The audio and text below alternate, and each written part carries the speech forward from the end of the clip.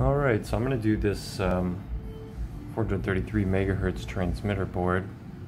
I'm going to use this stencil that came with it. I decided to get a stencil for this board because I was laying out components here at the end, and for what I wanted it to do, I ended up laying out 20 in a row there, at least there. So I figured probably save some time and effort with the stencil on this one instead of applying solder paste to each individual pad.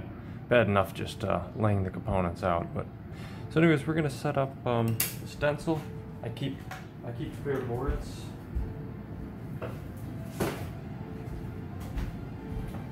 I keep spare boards on hand, usually like this, so I can just lay them out pretty easily on just something like that. So let me lay this out and let's get going. Alright, so I think we're pretty much ready for setup. We have our boards laid out here. We have a bunch of through-hole parts and some other larger SMD parts ready. We have appropriate reading materials. Very interesting stuff. Make sure you have all your parts accounted for. We're going to be using some of this cheap mechanics solder paste. Works. I've used it once already. Works pretty well. The stencil's not going to hit everything. It's not going to hit some of these through holes that I used for the USB connector. So we're just going to use our trusty MG Chemicals paste on that one. These tips are very useful, very tiny. You get this under the microscope, you know, you can apply this exactly where you want to, almost surgically. Maybe I'll do a shot of that as well. Even if you don't have a stencil, using something like this, you can get the solder paste exactly where you want it, down to a very fine pitch pad as well. So let's set up and just go through the process I use. Works pretty well. Okay, so one additional thing I forgot to mention that's actually very useful is lately I like to have a bomb ready, so I don't forget that I need, you know, say 10Ks. I put 10Ks, because I usually print something like this out so I know where everything goes. But then you don't want to miss something, so you want to make sure when you get your 10Ks out, you put them all on, and you don't have to come back later and put a couple on that you missed. So I like going down the bomb, and I arrange this in a way that I like.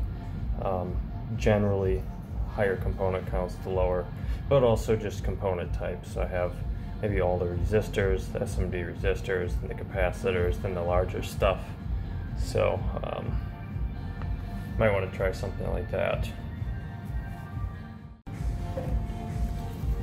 Also, another important step is to clean your board. You don't want any greasy fingerprints on here disrupting anything. So we give this a nice clean down with just some moonshine.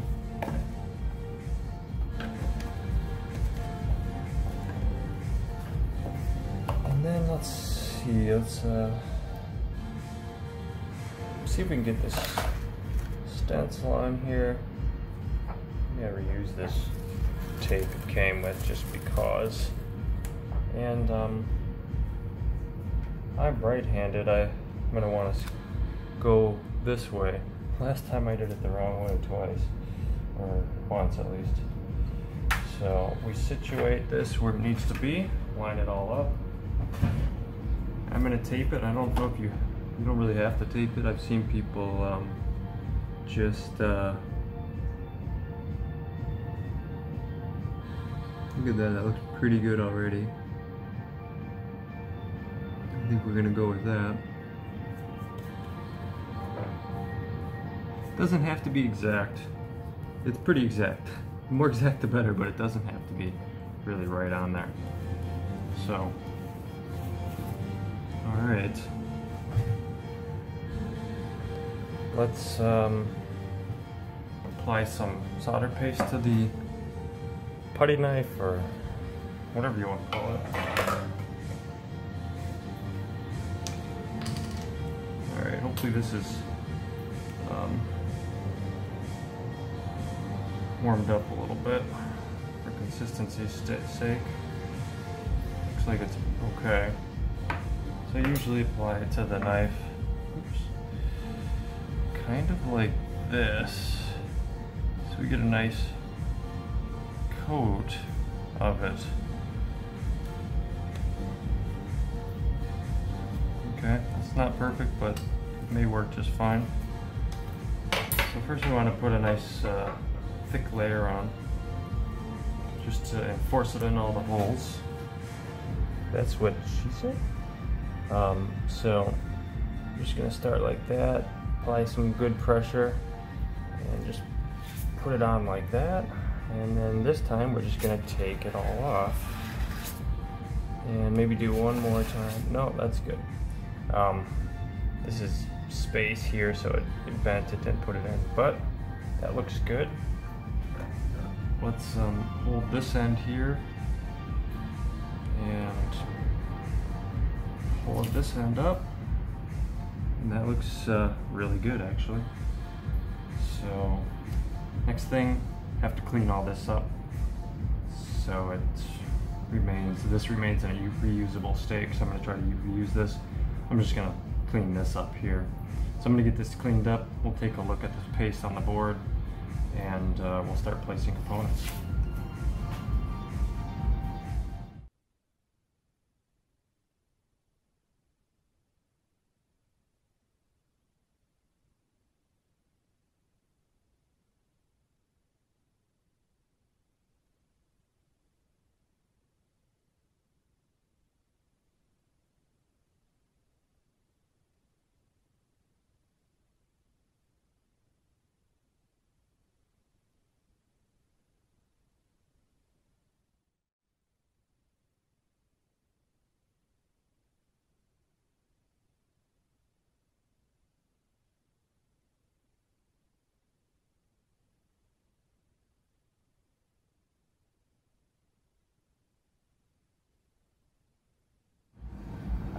All right, we are ready for the hot air process. Let's move this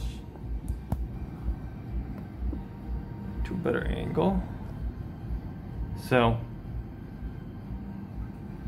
this is obviously a fairly easy part. Well, we'll see how easy it is if you're filming it. Probably not as easy.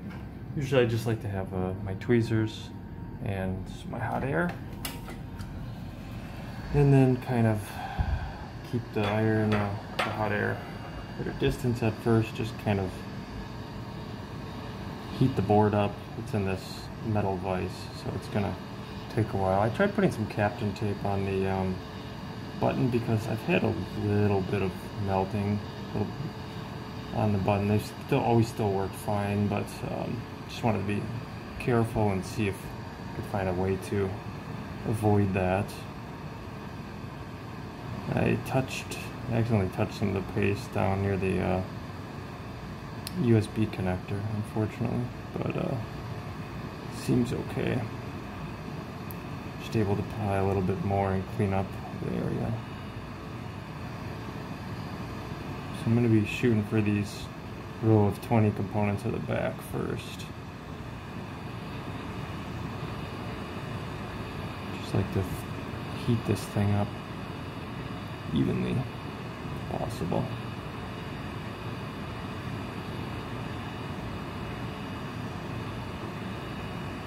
Alright, that's probably good. Let's focus on these guys.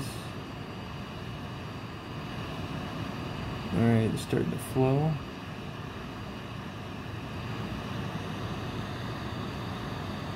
Okay.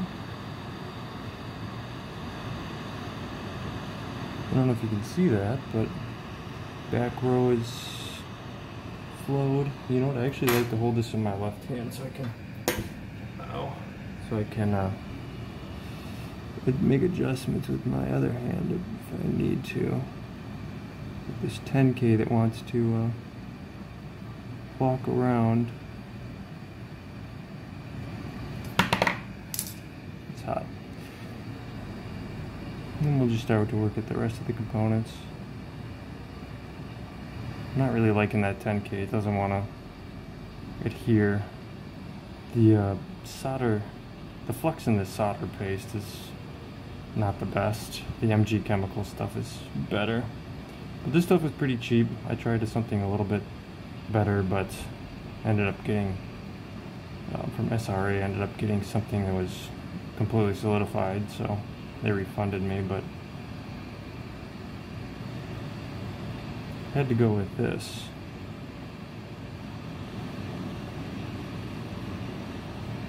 Okay, we got the button starting to go there. Got to work to this side. These components over here. Alright.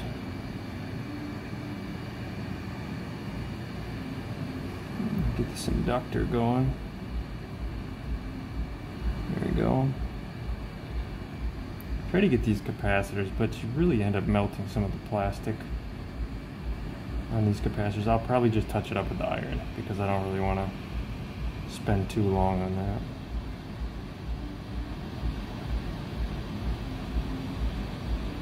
There we go. This looks a little off.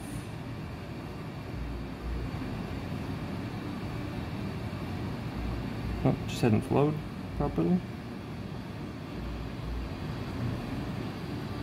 And then the USB connection takes a little bit longer.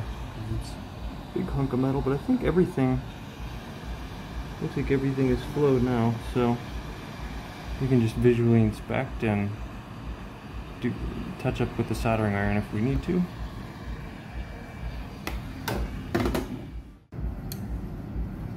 Alright, so we're all assembled. Everything okay. We got to clean up that smudge there. A couple things didn't flow right, like this 10K here, but reflowed that.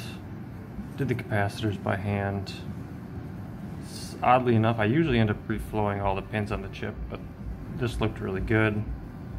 So overall it turned out pretty well. Next thing to do will be to test and see how well this step-up converter, this boost converter, will work.